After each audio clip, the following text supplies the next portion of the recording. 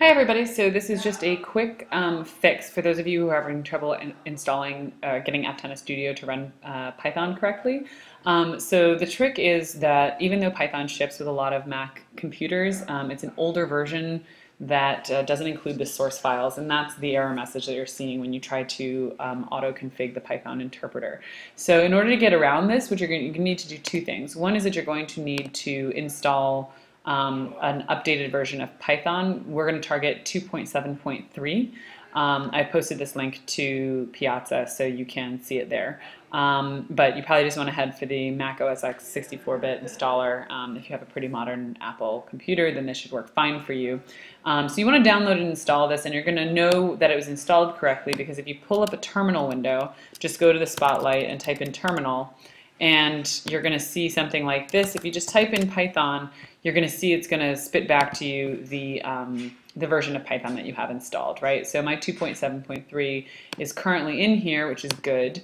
And now to get this set up in Aptana Studio and actually point Aptana to those files, I have to go through that configuration setup process again. And so I've actually gone ahead and deleted the original configuration that I had so that I can show you guys how this is done. The instructions on this page are pretty good, and again, the link is on Piazza. The one difference is where you find the, so if it says auto-config, right, so this is actually pointing to a bunch of files that I don't want. This is actually pointing to 2.6.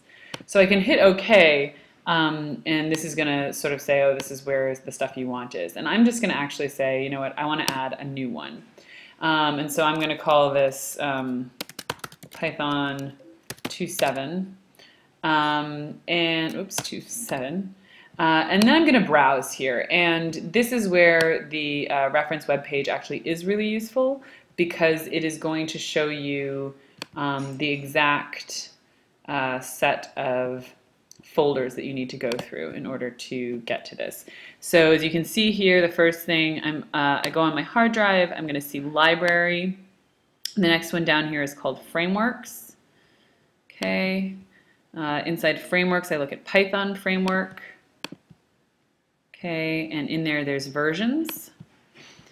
And I want to point at 2.7 because that's what I just downloaded. And then within there, I need to go in the bin folder. This is like, why is this so hard? And actually, they show on this web page, right, that it's actually this sort of thing, not labeled with a shortcut, but the one that actually has the number on it.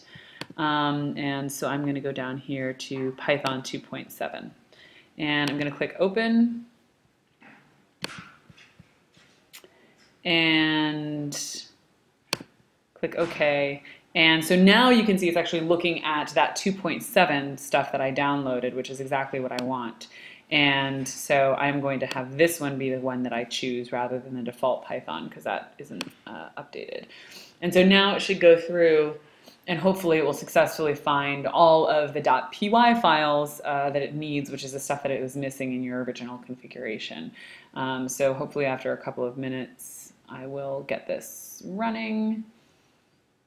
Okay, and so now I can try, this is obviously just my example from before, but it does look like things are working correctly. So go ahead and give that a shot. If you guys are still having trouble, then we'll see what we can do tomorrow. If you are having issues with your computer, please bring it to class. Hopefully that will get you guys sorted so you can start working on your homework tonight. See you all tomorrow.